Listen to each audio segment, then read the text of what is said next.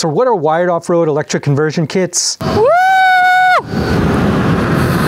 Man, this thing definitely rips. That's coming right up.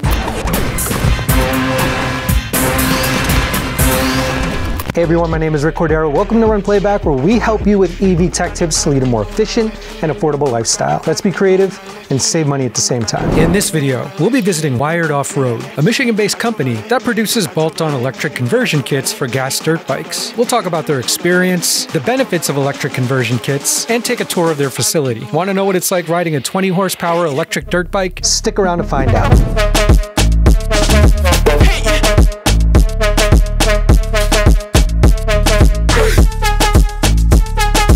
So we're here at Wired Off-Road, located in Ypsilanti, Michigan. Today we'll be talking with David and Vince, who are dirt bike riders, mechanical engineers, and owners of Wired Off-Road, where they produce an electric conversion kit for the popular Kawasaki KX85. So let's get to it. Vincent, my business partner, and I started this company to convert gasoline dirt bikes to electric. I had an old dirt bike that had a blown engine. It was just sitting in my garage year after year. I was tired of tinkering with the thing. I was just done with it. But I got inspired and I decided to convert it to electric. It was the first electric motorcycle I'd ever been on. It sold me within 30 seconds.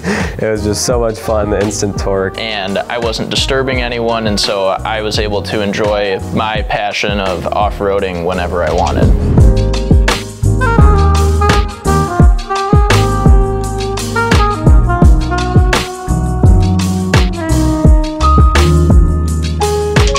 Comparing the gas dirt bike to electric, in the case of our KX85, our flagship model, the torque is just where the fun's at. If you're familiar with motorcycles and dirt bikes that are gasoline powered vehicles, they have a clutch and they have a transmission. Like as far as a carburetor on a gas engine, that's gone. What is it that you're enjoying when you're riding? Are you sitting there riding going, oh man, like it's just this sound right now, I'm just so into this sound? Or are you into the speed, the power, the turning, just the freedom of motion on two wheels? It's just, what's the platform or medium? You know, it just happens to be electric.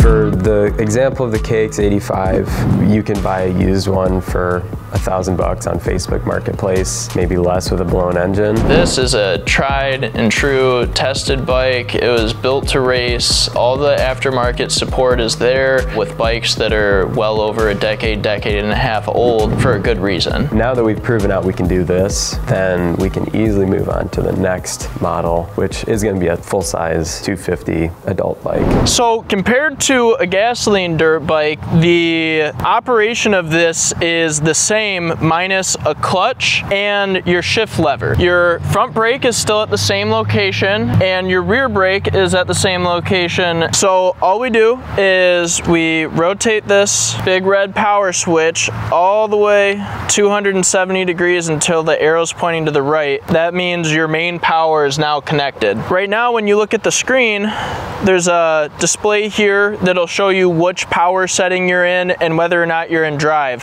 While the key is off, you cannot move the vehicle. So this is a safety feature. So to get this thing operational, all we do is rotate the key 90 degrees. And then the drive light lights up. Power's live. If you twist the throttle, it's gonna go. As far as the operation of this goes, there's 4 power settings, and you'll see the number of the power setting that you're in on the display. Along with the display is a readout for your miles per hour, your trip mileage, and then there's also a rough gauge for how many amps the battery is drawing, as well as a battery meter on this side, and that has bars indicating every 10% of your battery's charge level. There's 4 power levels. Slide it between 1, 2, and 3, and the corresponding number that you're in will show up on the display. And then if you want to go into the highest power mode, which is setting 4, you hit that green green S button shows up on the display, and in order to get back to 1, 2, 3, you just need to hit that button once more. And another unique thing that you won't find on a gasoline dirt bike is reverse.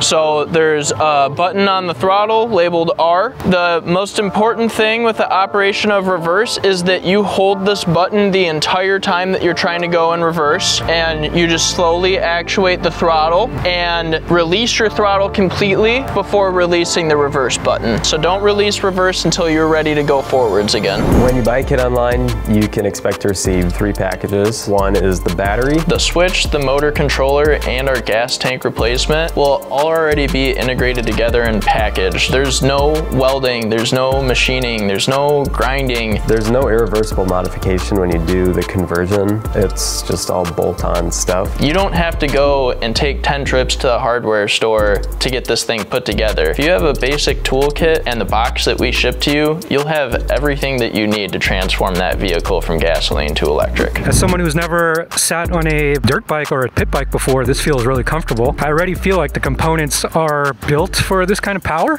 Suspension feels really, really good. Turn the key on, we're on power level 1. Okay. Very, very smooth. I think the tune is like perfect. So whatever tune you guys use is like perfect for this bike. Center of gravity feels really good. I feel like comfortable kind of leaning in. A lot of control. I dig the turning radius on this bike. Yeah. You already feel all the power from this motor. You definitely feel like this thing wants to go. I'm not sure how many kilowatts I have on level 2, but definitely feels manageable if you're just sort of like trying to go slow or do some technical riding. Let's put it on level 3.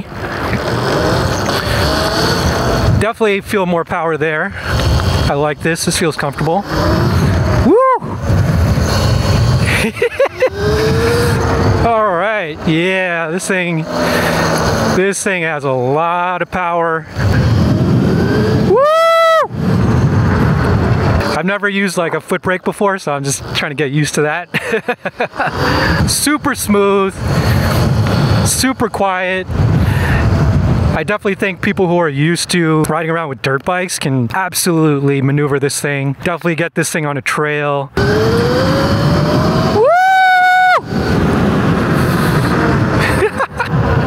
Highly recommended.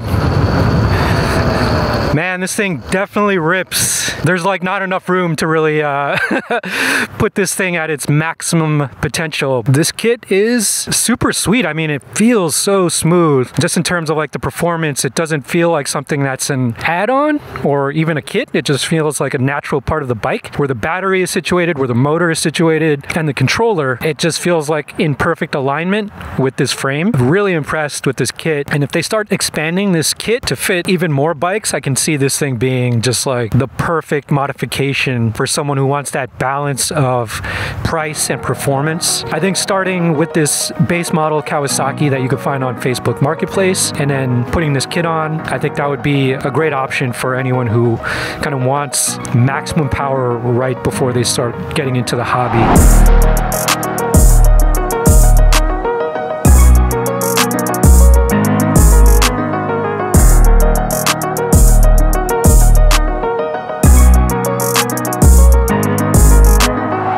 There's a lot of people out there who say that tinkering with it is half the fun. That might really be true for some people, but I think at the end of the day, that might just be people settling for what they know and what they're used to, and the change maybe sounds a little uncomfortable to them. Going electric allows you to ride a lot more than gas. Whether that's less maintenance, less wrenching time, or whether that's like you can ride later or earlier in the day because of noise. And that's a beautiful thing, being an adult with a busy life, not having to spend that extra time just maintaining the vehicle to do what you ultimately enjoy. It really opens up a lot of opportunity to just get on the bike more and have more fun. As one of a growing number of electric vehicle companies that are based in Michigan, Wired Off-Road has shown that they've spent a lot of time to create a kit that not only provides high performance specs, but also has a thoughtful, creative design. Big shout out to David and Vince for supporting the flourishing e-bike community with their conversion kits. If you want to dive into more EV tech tips, click the links on the side and remember to like and subscribe so we can help you find tech deals that fit your lifestyle. We'll see you guys in the next video.